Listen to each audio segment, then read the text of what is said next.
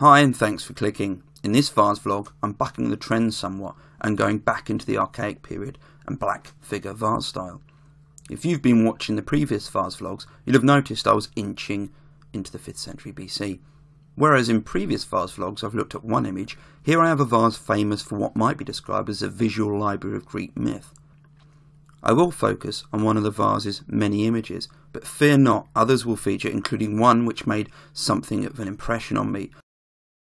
You may recognise the vase from this photo. It's the Francois Vase, named after the person who discovered it. It was painted by Calydonian and made by the potter Agotemos. Calydonian was Athenian, and for those who've watched previous vlogs, you won't be surprised in the slightest when I say that this vase was discovered in an Etruscan tomb in what we now call Chiusi.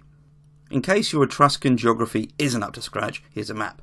Chiusi is a much later name. The Etruscan name you're looking for on the map is Clevsin. It's next to one of the lakes. We have an approximate date for the vase as around 570 BC, though we don't know exactly when the vase ended up in Clevsin. Just to give some context, if we take 570 BC as the date it was made and painted, that's 80 years before the Greeks fought the Persians at Marathon. And if you were to appear in Rome, then you'd probably find Lucius Tarquinius Priscus, or Tarquin the Elder, as the king in Rome at the time. He was the 5th king, and to wrap things up in a nice bow, he was also Etruscan. The vase is what's known as a volute crater. A crater was the mixing bowl used in gatherings such as symposia, where it would hold the wine, or the mixed wine. The volute part refers to the style of the handles. It stands at around 66 centimetres, 26 inches high, so it's quite a large piece, and this makes sense given that it had to hold the wine for the party. As we well know, they quite fancied their wine back in the day. Logic dictates that this would have been sold to rich families who could afford to entertain in this manner. Perhaps it had many owners or just one. As it may have stood in the centre of the room during the symposia or social gathering, it needed the right aesthetic, and there's certainly no denying that we have it here. There's around 270 human or animal figures on it, and some 121 inscriptions of people, gods and even animals. If you were looking for a conversation starter, it would be nigh impossible to have this and not be able to spark up a discussion from it. As I mentioned, there's a lot of myths depicted. We have the marriage of Peleus and Thetis, for example, with gods in attendance. Here you can see Zeus arriving in style with his thunderbolt. Perhaps he left it with the coats. One deity not invited was Eris, and when you find out that she was the goddess of strife, you can kind of see why.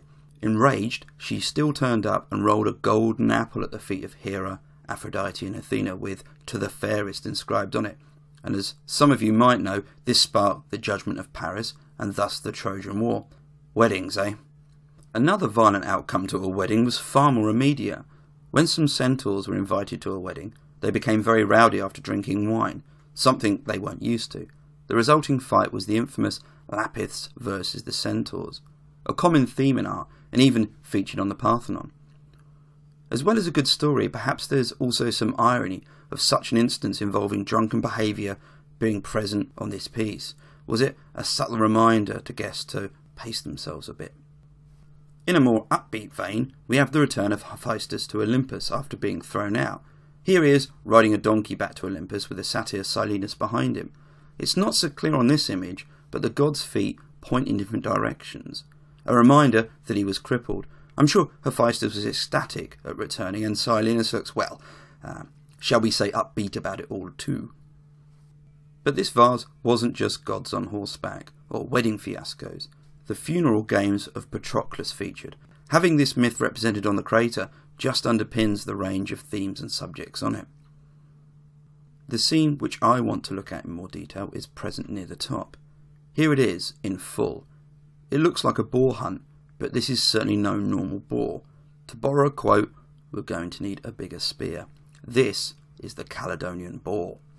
The myth behind it all involves a god with a grudge, which isn't exactly unusual. In this case, it's Artemis who, irked that the king of Calydon failed to make sacrifice to her, sent an enormous boar to terrify the area around Calydon.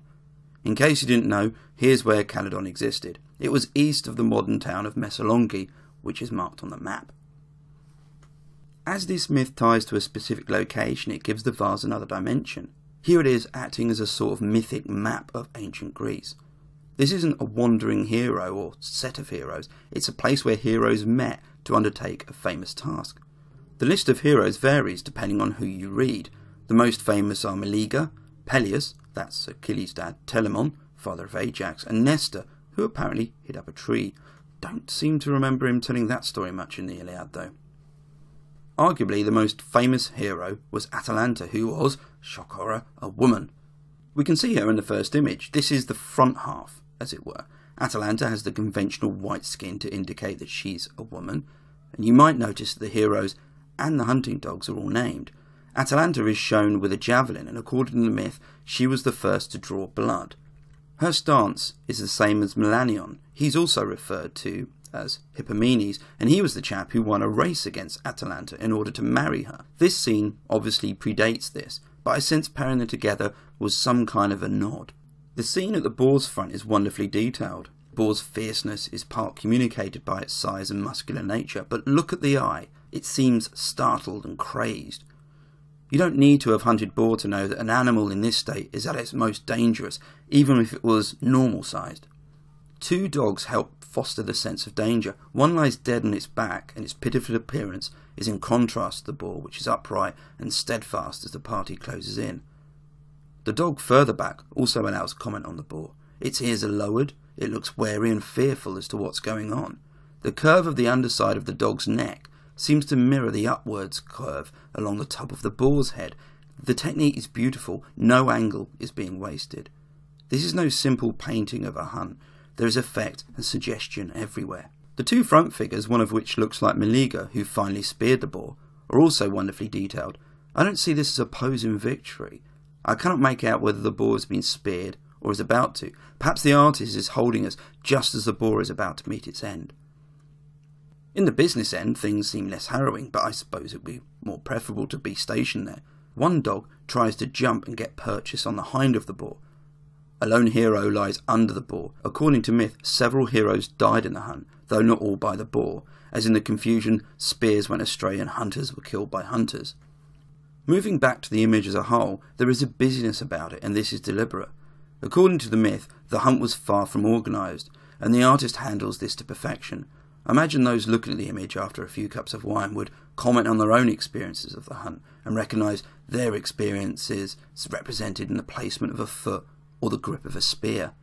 It's mythic art, but set within the context of personal experience. Culturally, we might ask whether the presence of a vase in an Etruscan location meant that these myths were widely known and experienced outside of the Greek city-states. The hunt for the Calydonian Boar appears elsewhere in Etruscan art, notably in a funeral urn. In the context of cultures exchanging myths, the discussion is how much rather than if it happened. Where then might this vase sit? If we hold it in the context of cultural exchange, we move from the idea that it was simply a nice trinket, something bought from overseas.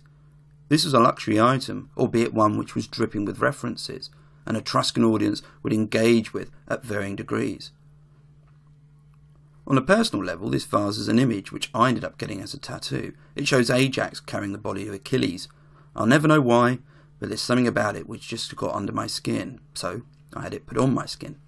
There's plenty more I could have said about this vase, so many more images and ideas, so my challenge to you is to find images of it and just look at them. I can guarantee if you look long enough, you'll recognise something which relates to you. In any case, before we wander down the path of overshare, thanks for watching. If you like it, please leave a thumbs up, it's always nice to get feedback. Till the next VaseVlog, take care and keep safe.